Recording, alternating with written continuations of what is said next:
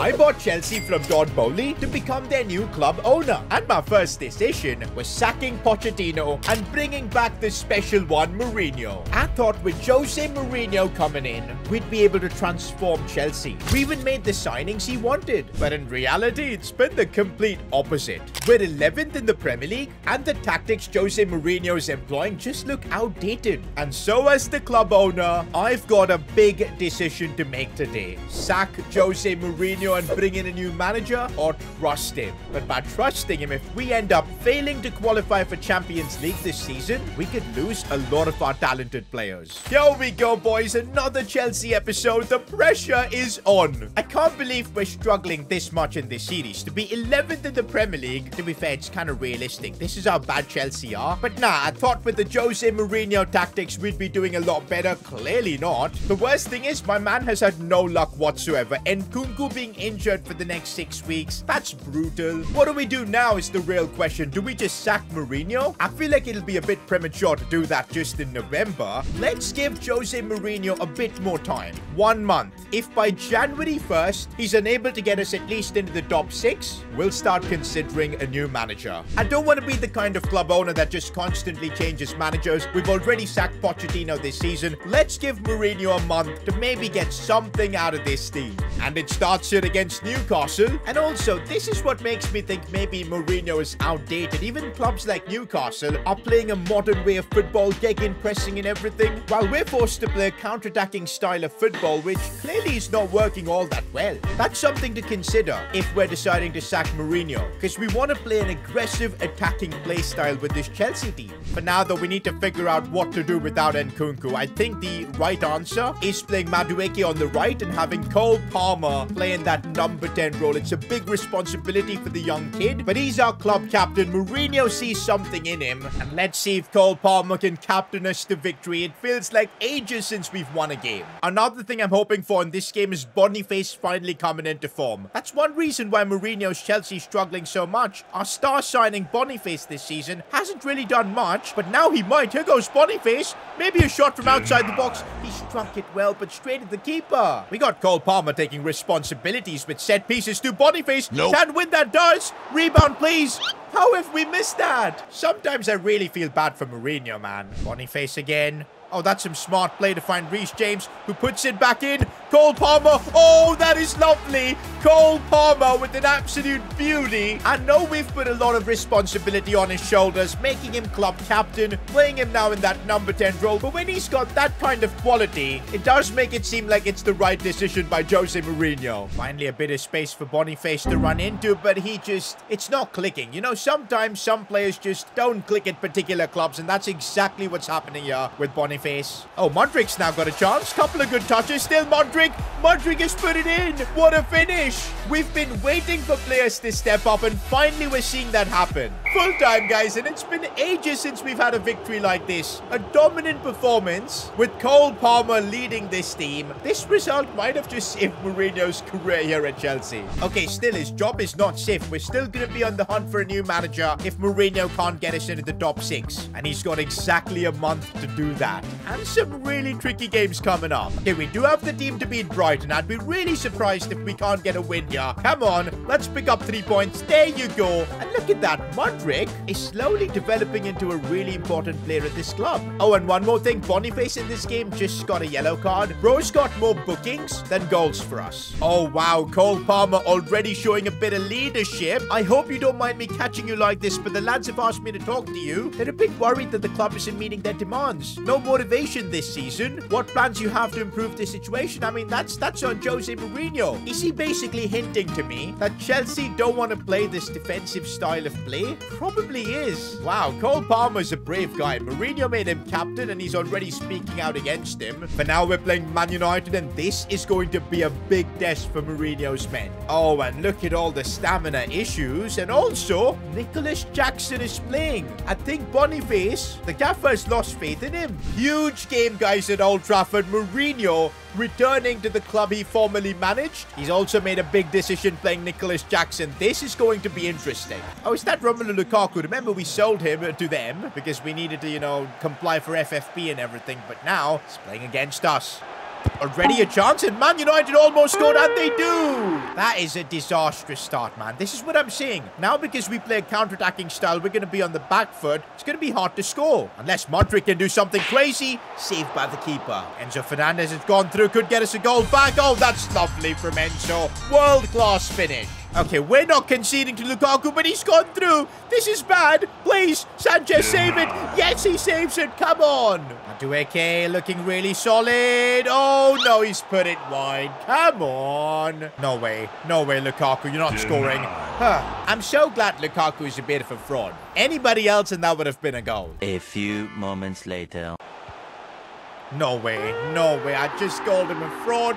And we end up conceding to him. From what we're witnessing, it does feel like Mourinho is not the man for the job. Guys, I think we don't even have time until January because we're still 11th in the Premier League. What is the gap between us and 4th right now? Oh my days, it's 12 points and we're not even halfway through the season. I think, guys, we've given Jose enough time, but there isn't more time left. I think it's time to look for a new manager. I know it's a tough decision, but this team needs maybe a new style of play. All right, guys, I have created a short list of potential managers we can sign. First one is Zinedine Zidane, who is currently unemployed. I tried reaching out to him, but he instantly rejected us because we're not even in the Champions League. Makes sense. Zizou is big time. He's not going to manage us if we're not playing in the elite club competition. Another option is Xabi Alonso, who's absolutely balling out at Bayer Leverkusen. And here at Chelsea, if we give him the tools to cook, I think he could get us back into the Champions League easily. But the problem is he's a former Liverpool player, and plus, why would he even want to get into this mess? There is one really sensible option, and that's Brighton's coach, De Zerbi. Look in the relegation zone, guys. Brighton are absolutely struggling, and I don't think it's because of their coach. They're a club that don't really have that much money. There's a limit to what De Zerbi can do, and I really think he could be the perfect coach for Chelsea. It's a bold decision, bringing in a young manager like that, but I think that attacking style of play that the Brighton boss has could be what we need. For now, we've got 3 games left in the Premier League until January. Let's wrap them up and hopefully get some points. So far, guys, Mourinho has not been notified that he's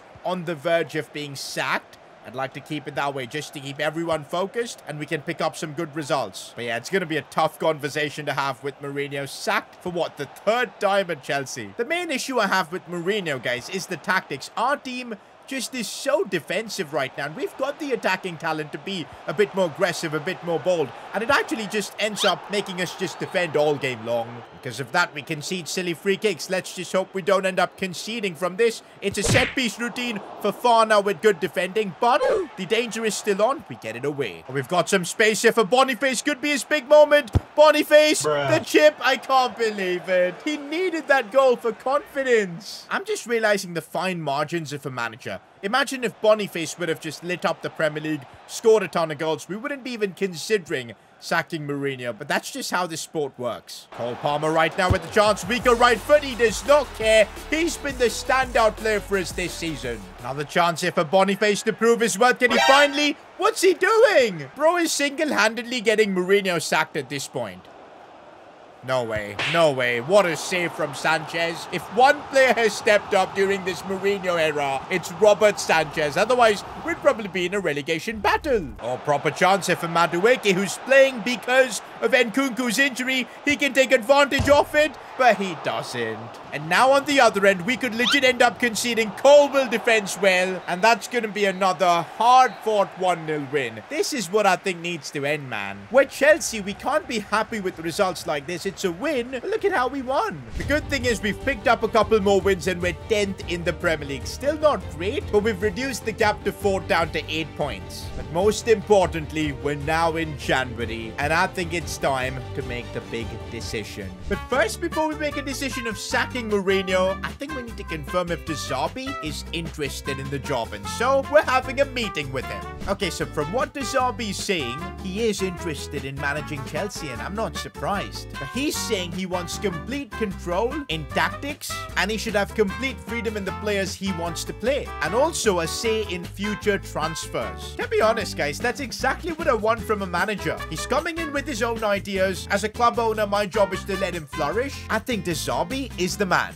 And now, there's only one thing left to do. Breaking news. The special one has been let go from Chelsea for a third time as Chelsea look to improve their form in the Premier League. Guys, I really feel bad for how I've done this. We didn't even have a chat with Mourinho, just straight up fired him. I mean, that's what club owners do, I guess. There's no point chatting to Mourinho. We've made our decision. He's out of the building. But also, it's welcome De Zerbi. Hopefully, this managerial appointment will be different, and we need it to be. The objective for De Zerbi is clear. In half a season, he needs to get us top 4. Absolutely. And so, the Roberto De Zerbi era at Chelsea begins. This is literally the second new manager we've had, and it's barely been half a season. But I believe this will work. And oh boy, the first change De Zerbi is making, tactics completely different. We're going to be playing free-flowing attacking football. He's also hiring a bunch of his own coaching staff, and also he's pushing up our wingers by the looks of it, tactically giving more freedom to Cole Palmer, and also instructions to Boniface. If De Zerbi can get the best out of Boniface, that'll be a miracle. Meanwhile, this is some incredible luck for De Zerbi because Nkunku is back from his injury. I guess Palmer will go back to playing on the right, and Nkunku will be back to leading this team. Here we go, guys. First test for new manager De Zerbi. Oh, and already he's imposing himself with the big change. Cucurella playing ahead of Chilwell. Maybe that's because Cucurella's more attacking. There's De Zerbi. First game at the bridge for him, looking on. I'm really hoping he's the right appointment we've made. Guys, look at the positioning of our defenders. It's super aggressive. It could end up backfiring as well. No, we concede. De Zerbi's era starts with a silly goal from a set piece as well. One thing I'll tell you guys, with Mourinho's tactics, we were defending a lot better. Right now, we look a bit clueless. Look at that, just giving it away in a silly fashion. We could end up conceding again. A lucky save. Shots taken. Nope. Oh, keeper, what are you doing? Why are you flicking it up? No way. Robert Sanchez, what was that? De Zerbi's era starts with an absolute disaster. First half, and we are 2-0 down. What on earth? Guys, it's starting to feel like we shouldn't have sacked Mourinho. At least we weren't conceding silly goals. Now we can't score, nor can we defend. Oh, Palmer. Boniface. Finally he scored. Victor Boniface. It's taken him ages, but he's got us back into the game. No. Let's not throw everything away. No, it's off the post. I can't believe it. Willian scoring against his former club. What are we enduring here? Oh, Boniface has got an in behind. He's got another chance, and he makes it count, but it might be a bit too late. Kunku. He's off on a really good run here. Looks for a cross for Boniface.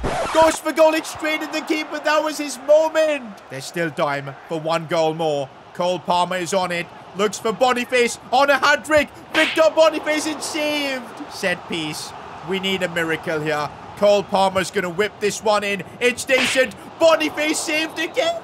Is this a joke? And that's full time. I was expecting De Zerbi's debut to be iconic, getting us back on track. But we still endure another defeat. Do you know what? There were some positives from that game. And of course, it's Boniface. He's back to scoring. At least with the new attacking tactics, the team is scoring more goals. But yeah, we need to sort out that defense. And up next, we've got a trip to Anfield. Come on, De Zerbi. Now you're getting a chance to show in the big game. There were signs of good performance in that first game, like in a Boniface scoring, but we need to get a win. It's been ages. And of course, trying to get a win against one of the best teams in the league, it's going to be a real challenge. Darwin Núñez already through. Big save, Robert Sanchez, like he's been doing all season long.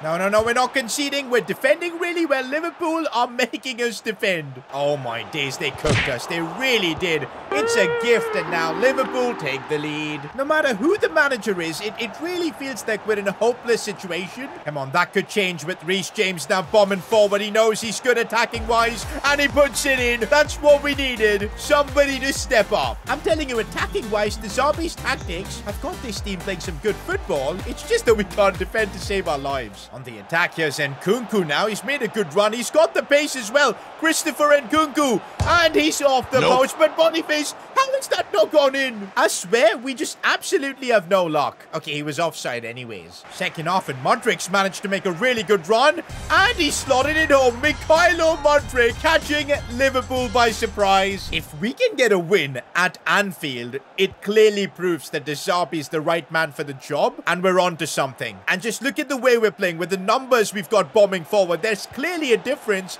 in our style of play. Cole Palmer looking to unleash, but doesn't have the finesse. But we need to know how to defend. That's been our biggest weakness, but we're just relying on our keeper. No, across to the back post, and of course. It's freaking Liverpool and Anfield. What are we supposed to do? Full time, and De Zerbi is yet to get his first win for the club. It's frustrating because we're playing, I think, a lot better, and I'm sure that's visible on the pitch. Do you know what? It's transfer deadline day, and as a club owner, I need to help my manager. We need to bring in a new player, and I'm thinking a centre-back is what this team is right now really lacking. Recently, Chalobah had been sold, and so we've got 38 million in the bank. If we do a swap deal, I think we can sign someone really good. Next episode, we need to get that centre back and within deadline day. Otherwise, there's no hope for us to even have a chance of pushing for top 4.